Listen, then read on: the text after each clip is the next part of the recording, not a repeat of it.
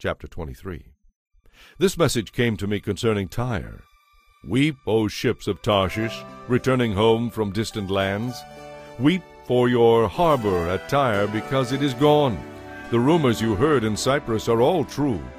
Mourn in silence, you people of the coast, and you merchants of Sidon. Your traders crossed the sea, sailing over deep waters. They brought you grain from Egypt and harvests from along the Nile.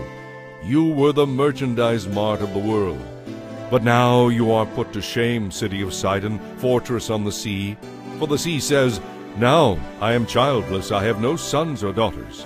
When Egypt hears the news about Tyre, there will be great sorrow. Flee now to Tarshish, wail, you people who live by the sea. How can this silent ruin be all that is left of your once joyous city? What a history was yours! Think of all the colonists you sent to distant lands. Who has brought this disaster on Tyre, empire builder and chief trader of the world? The Lord Almighty has done it to destroy your pride and show his contempt for all human greatness. Come, Tarshish, sweep over your mother Tyre like the flooding Nile, for the city is defenseless. The Lord holds out his hand over the seas. He shakes the kingdoms of the earth. He has spoken out against Phoenicia and depleted its strength. He says, Never again will you rejoice, O daughter of Sidon. Once you were a lovely city, but you will never again be strong. Even if you flee to Cyprus, you will find no rest. Look at the land of Babylonia. The people of that land are gone. The Assyrians have handed Babylon over to the wild beasts. They have built siege ramps against its walls, torn down its palaces, and turned it into a heap of rubble.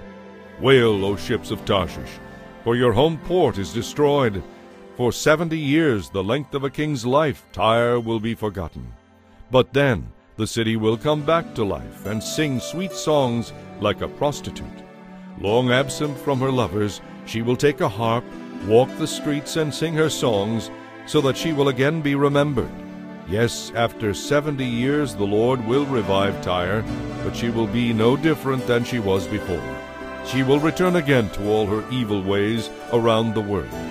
But in the end her businesses will give their profits to the Lord.